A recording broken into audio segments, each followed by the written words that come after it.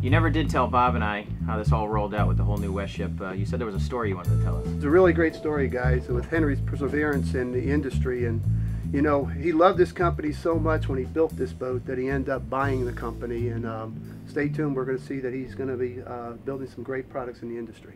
Well, Henry, you know, that phone call that we had about, I don't know, 4 or 5 months ago, we had this conversation about the molds and the assets of Westship World Yachts, and we talked about all the property and all the good things of Westship World Yachts, and kind of had a conversation with you about Ricardo. And I said, why don't we have Ricardo give you a call and talk about what we're going to do.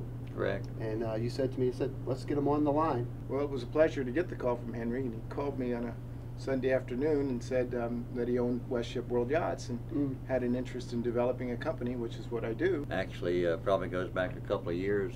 Yeah. When Greg and I was talking, and I was asking for advice and as to about what should I do with the equipment, the molds, and everything that came with the yacht. And what really excites me about this project of helping build Westship World Yachts as a company with you as the owner is I've worked with many owners and boat companies for over 40 years, and it's a pleasure to work with someone who has the passion that you do about not just the business but the lifestyle that really is what our business is about.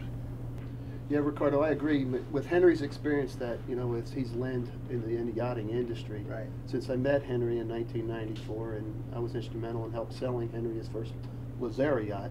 Yes. It just proceeded on to be such a great relationship. And with his knowledge, and not only his knowledge, and having your knowledge and our friendship over the couple of years that we have met, it really lends a lot to Westship World Yachts. With that introduction, essentially in less than a 4-month period, we've created the foundation for a great company which Henry already owned. Henry owned the assets of Westship World Yachts and correctly decided to withhold production while the economy was in a downturn.